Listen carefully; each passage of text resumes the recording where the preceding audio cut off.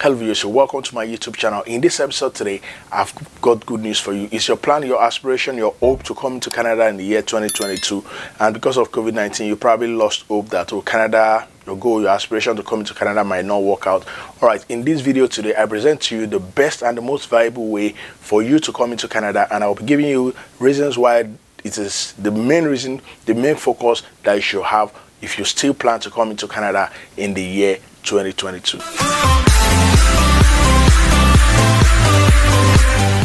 So welcome back to my YouTube channel. I still remember my humble self, MC Bernardino. This is Canada Reality, where I dish out content for those that are in Canada and those that are aspiring to migrate into Canada. If this is your first time on this YouTube channel, please do me the honor, hit on the subscribe button, turn on the notification bell so that anytime I drop a video, you'll be among the first to get it. And for our returning viewers, thank you very much for believing in us. If you enjoyed this video, please endeavor to share this video and hit on the likes button.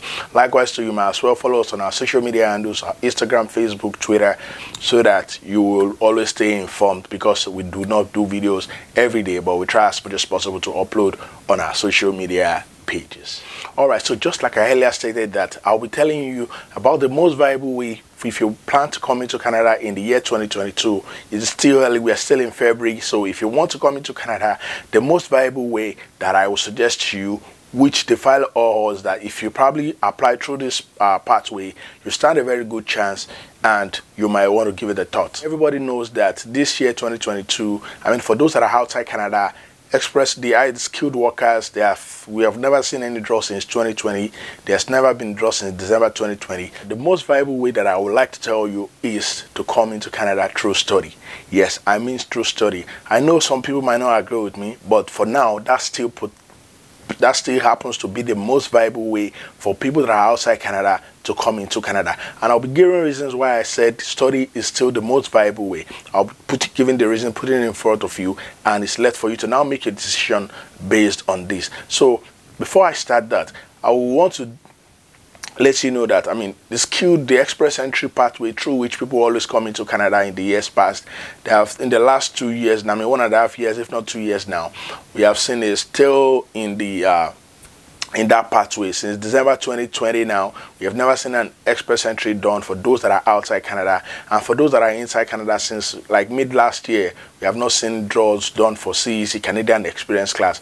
And because of that, there's been a very serious problem. I mean, there are a lot of people in the express entry pool that are outside Canada that are waiting anxiously. Some people have even received their ITA, but they have not still gotten any a request for passport and the like. So that's really worrisome. And also on the other side of provincial nominee, yes, provincial nominees still also have, it's also another secondary way through which you can come into Canada. Yes, I accept that, but you cannot compare that to study. The reason why I say study is the best pathway that you should be looking at in the year 2022 if you are planning to come into Canada is that the first thing is that, apart from the fact that Canada is, I mean, it's a choice destination for international students, because if you come into Canada to come and study, you can be very sure that the knowledge that you are going to acquire here is going to be equal to what you get in other Western world, if not top notch. I mean, I came in here to study, and I can really tell you that the study that I got here, the kind of education that I got here, cannot be commensurate to what I've got in the past. So, I mean, you get the best of education, you get in terms of facilities, in terms of resources, lecturers, the professors that teaches you, you will be sure that you will get the best of the best. So that's the reason one. The second reason that I feel that coming on a study for international student that wants to come into Canada in the year 2022 will be the best pathway is that, I mean, international student that comes into Canada, I mean, their major goals, majority of them rather, like me too, when I was coming to Canada, it was not just because I want to come and study, it was just because I was looking for a pathway for me to reside in Canada as a permanent resident and to eventually become a citizen of Canada. That was my ultimate goal. So, and I know that majority of you that are outside Canada that are watching me right now, that is your main goal. So, study for now still proves to be the best pathway for people that wants to come into Canada and be permanent in Canada. So, like last year, I mean, some people that came into Canada were fortunate to come into Canada on the study. There was a pathway that was created, like a temporary pathway for like, I think it lasted for like 2 to 3 months, that gave an avenue for international students to apply for they are permanent residents in Canada. And I'm sure that this year too, similar program will be rolled out. I mean, Canada Immigration, Canada government will roll out similar program. So that means that if you look at it, Canada government believes that international students contribute a lot into the Canada economy, and they always try as much as possible to protect international students, because they know that international students, it is very easy for them to integrate into the economy, because they have already come into Canada to come and study, so it's easy for them to integrate. So they do not want them to go back home. I mean, so that is why they created that policy last year in the midst of pandemic. And also I'm very sure that this year too, they'll be creating something similar to that. So international students that are already in Canada, congratulations to you, because I know for sure there will be a path for you to be a permanent resident in Canada. And for those that are still outside, that are probably still dejected because of the skilled workers draw that have not been done, express entry not been done, provisional nominee, you're still waiting, what I can tell you is that try applying for that study. I mean, I know that coming to study in Canada is very huge. The tuition fee is very high, but the benefit that you reap from it, I mean, it's not commensurate to the money you'll be spending. I remember when I came in there, some 7-8 years back, I spent close to like 13,000 or 14,000 for tuition fee, not talking about the accommodation and the rest of them. But I'm reaping the benefit now because I'm now a Canadian citizen. So do not look at the tuition fee. I mean, try as much as possible, see where you can get it from. If you have to borrow it, if you have to, anywhere you can get it from, just make sure that you invest in yourself, and I'm sure that at the end of the day you would not regret it.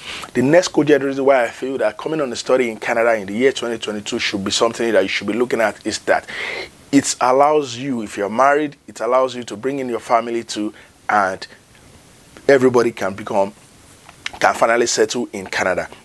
I'll give you an instance. When I came in the year 2014, I came in by myself. Afterwards, I was able to bring in my wife, and we were able to settle in Canada with our kids. So that can also be something that you should look at too. If you are married already from wherever you're coming from outside Canada, you can apply alone. You've seen my videos on that, whereby I say that it's better you apply by yourself alone and bring in your spouse thereafter, and your children can also come thereafter. So eventually everybody comes into Canada, and you can enjoy, I mean, better life for yourself, for your partner, and your children can also experience better education and become better person in life. All right, viewers, I hope you actually understood the video that I brought for you, trying to tell you that the best pathway for you to, if you intend to come into Canada in the year 2022, is to come in through study. Because I mean, there are a lot of benefits that you stand to benefit if you come into study. The only downside of coming on a study is the tuition fee, and I know it's very huge. I mean, tuition fee in Canada, I mean, now you can't get anything less.